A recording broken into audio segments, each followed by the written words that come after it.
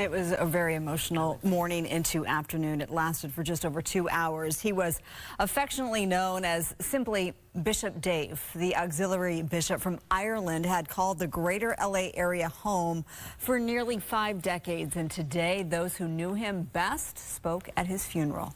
And he was a friend of souls. David did soul work. He spoke to the soul. He healed souls. He brought peace to souls. For David, as an English writer had it, affairs were soul-sized.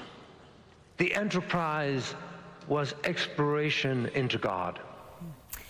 Delivering the homily there, that's Monsignor J. Cunan, who serves St. Cornelius Catholic Church in Long Beach. Father Cunan and Bishop David O'Connell had a special bond because they both came to LA from Ireland. In fact, they first met at a seminary in Dublin decades ago.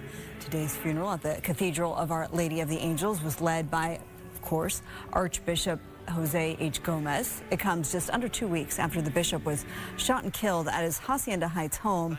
Now, the service today included many light-hearted moments because Bishop Dave was known for his jokes. The bishop's nephew here, named after his uncle, made that very clear. I'm not sure if many of you today have heard this before, but my uncle liked to tell a joke. When we were kids, we got to see all the wonderful places we had always dreamed of.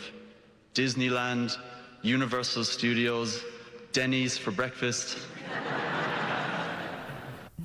Bishop O'Connell's nephew there said his uncle always made time for friends, family, and strangers, and did for others without expecting anything in return. The bishop served the San Gabriel pastoral region of the Archdiocese of Los Angeles, where he was revered by all who knew him. Now, 61-year-old Carlos Medina of Torrance remains behind bars, charged with killing the bishop. That was February 18th. Medina is the husband of the bishop's housekeeper. Motive is still not known, but of course, the past few days have not been about the suspect. Instead, the focus solely on remembering the beloved Bishop David O'Connell.